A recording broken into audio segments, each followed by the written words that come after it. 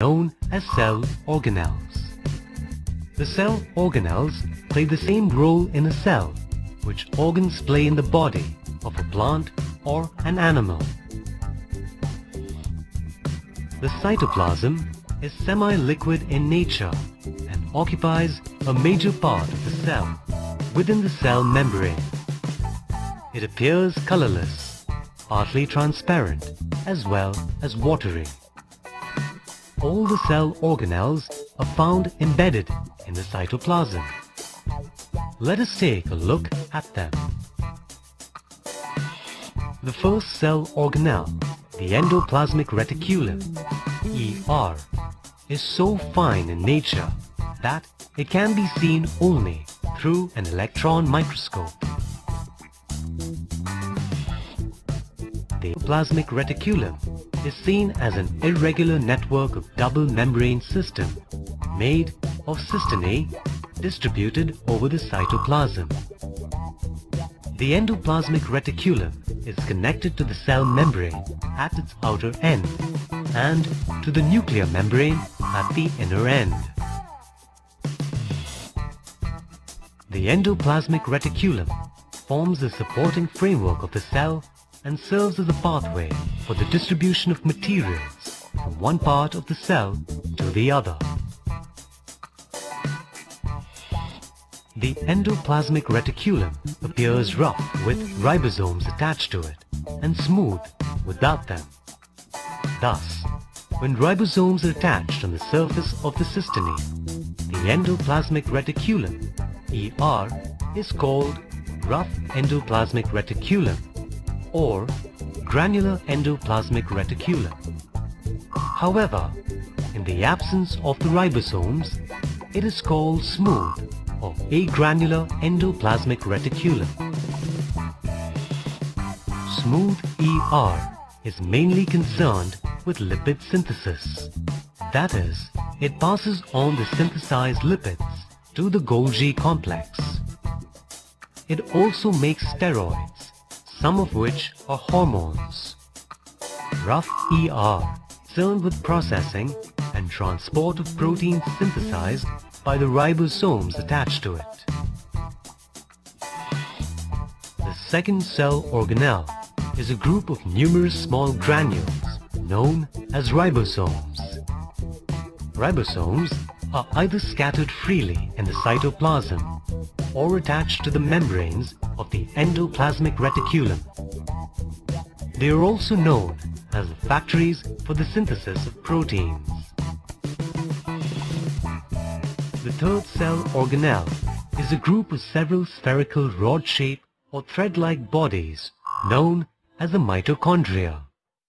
The mitochondria are minute, double-walled bags with inner walls turned into finger-like processes, projecting inwards known as cristae. They happen to be one of the largest cell organelles. The size, shape, and number of the mitochondria vary in different cells and different organisms depending on the energy requirement. The length of the mitochondria ranges from 1.5 to 10 micrometers, while its width ranges from 0.25 to 1 micrometers. Its diameter is about 1 micrometer. Each mitochondrion is bounded by a double membrane envelope. Inside is a matrix that contains free ribosomes, DNA molecules, and several enzymes. In between the two membranes is an intermembrane space. Mitochondria are the sites where cell respiration takes place. Here, the special breakdown product of glucose, that is pyruvic acid, gets further broken down in the presence of oxygen to release energy. This energy, stored in the form of an energy-rich compound known as adenosine triphosphate or ATP, is used in various metabolic functions of the cell as well as the body.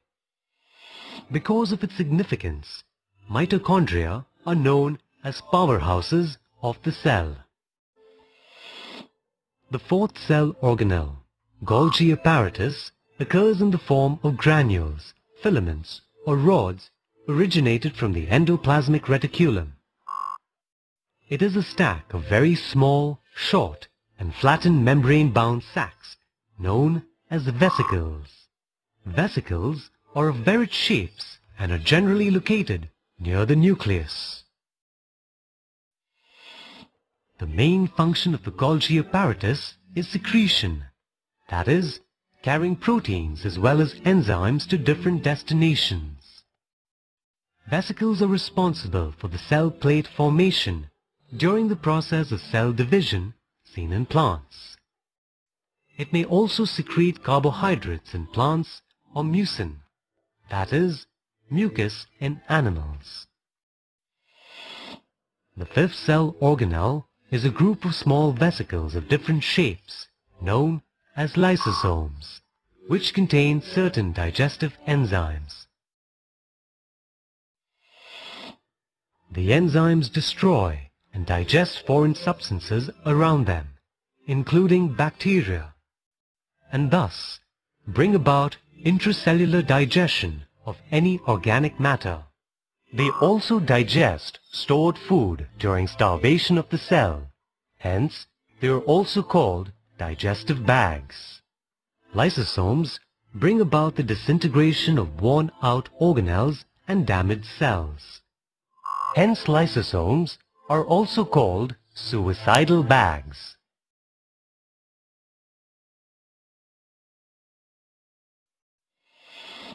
Another cell organelle, called the centrosome, found only in an animal cell, is a clear aerial cytoplasm close to the nucleus from which spindle fibers develop during cell division.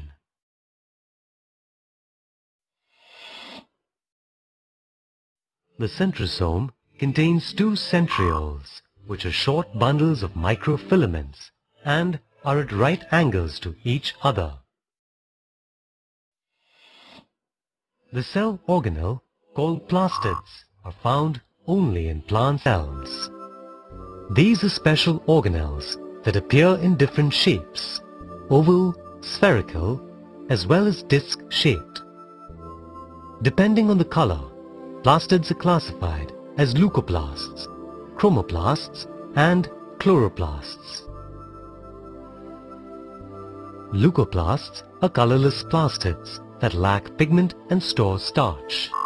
Cells of a potato have lots of leucoplasts in them. Chromoplasts are varied-colored plastids, yellow, orange, as well as red. They are generally found in the petals of flowers and in fruits. The coloring substance or pigments associated with them are xanthophyll, which is yellow in color, and carotene, which is orange-red in color. Some coloring pigments, such as blue, violet, and purple, are not associated with plastids. Instead, they remain dissolved in the cell sap and give that color to the plant structure. These pigments are called anthocyanins. Chloroplasts are green-colored plastids and contain a green-colored pigment called chlorophyll. Chloroplasts are abundant in parts exposed to light. Example, leaves. The function of chloroplasts is to trap solar energy and absorb carbon dioxide for the manufacture of sugar during the process of photosynthesis. Chloroplasts contain DNA and have the ability to divide. Raw tomatoes and unripe chilies are green due to the presence of chlorophyll. However, during ripening, the chlorophyll degenerates and the mask red carotene takes over.